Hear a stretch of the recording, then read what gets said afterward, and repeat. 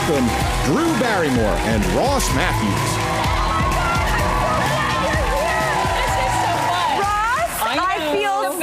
Because you're talking about someone's hotness right now. I know. I just told her. And the second she walked out, I was like, what is going on with you and why are you so hot? Oh, my God. I know. Well, I mean, with us at the desk is someone that we fell in love with, gosh, with the hit show One Day at a Time. Remember those beautiful days? She's a Golden Globe-winning actress, an Emmy-winning host, and a best-selling author. It's Valerie Bertinelli!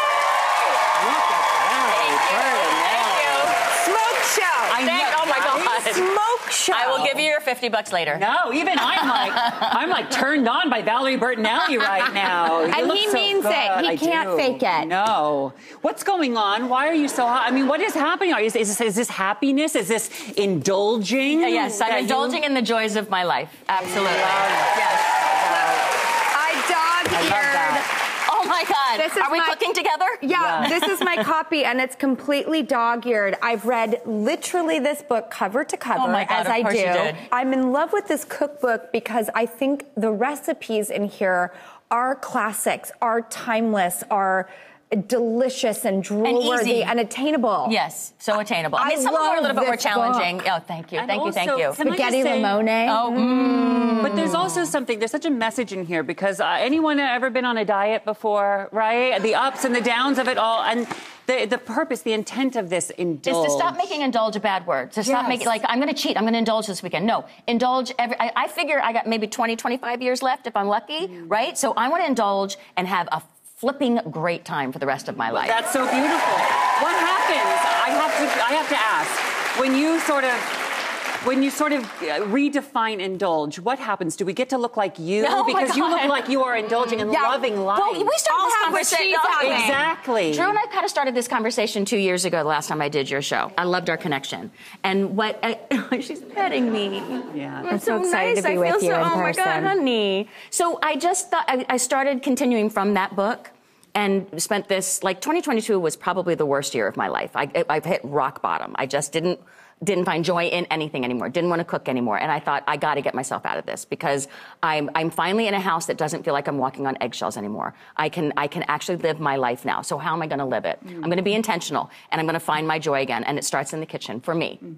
So I started doing that, cooking, coming up with these recipes, calling my recipe developers saying, what ideas do you have?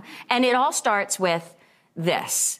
Unless and until I was ready to actually feel my emotions and walk all the way through them and not numb them with food or alcohol, I wasn't going to change my life. And that's how I started to change my life. And it's taken me 2 very long years to get here, and I'm just so flipping grateful to be here. What does it feel like here?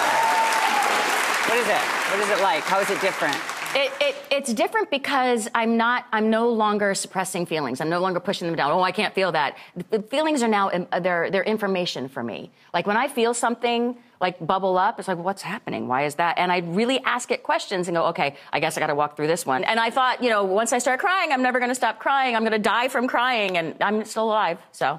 Oh, wow, that is so relatable, right? I can't believe how much of what you said, I sort of really perked up when you talk about your health journey, Ross. It moves me to no end because you started it. You're on it, and hearing about it is such an important part of who you are and who you've become.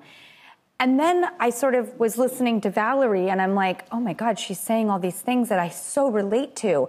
There's so much room under bottom. I don't even know why they call it bottom, because there's a ton of room under there. There's a couple more elevations under bottom. When you hit rock bottom, I mean, I always think of the universe or God or whatever you want to call it, kind of taps you on the shoulder for a little bit, and you don't pay attention. Then it kind of gives you a little shove. You don't pay attention. Then you get knocked on your knees. I'm like, okay.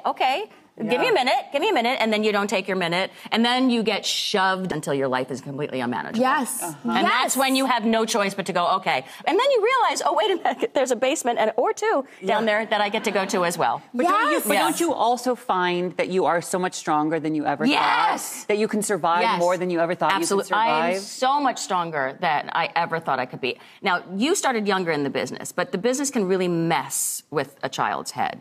I'm still going back on the childhood stuff. stuff Me and too. working on that. Me too. Because it's not, I can't just blame my ex-husband for a toxic, horrible marriage. It's not his fault. What led me to that? Oh, childhood. That's the stuff I got to start working on.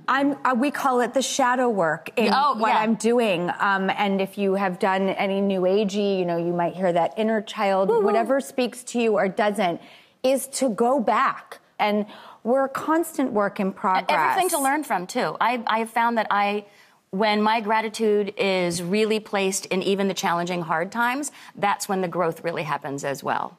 I also want to say this is the first time in my life where I think because I would fault myself for so many things that I did, I accepted terrible behavior from others and thought, well, that's what I deserve. Right. I don't deserve better than that. And for the first time in my life, I'm like, And it feels so good. And it's because I have self-respect. Yes. And because when you beat yourself up and you beat yourself up to a living pulp all the time, which I was doing, you don't stop others from doing it either. You start tolerating intolerable things because you're already telling them to. It's like, yes, it's wrong. Feeding the beast. Right. Well, oh my God, I'm so charged and excited. All right, we're going to go to the kitchen now. Can we go cook out of this book? I need to cook right now. Yeah. Okay, we'll be right back.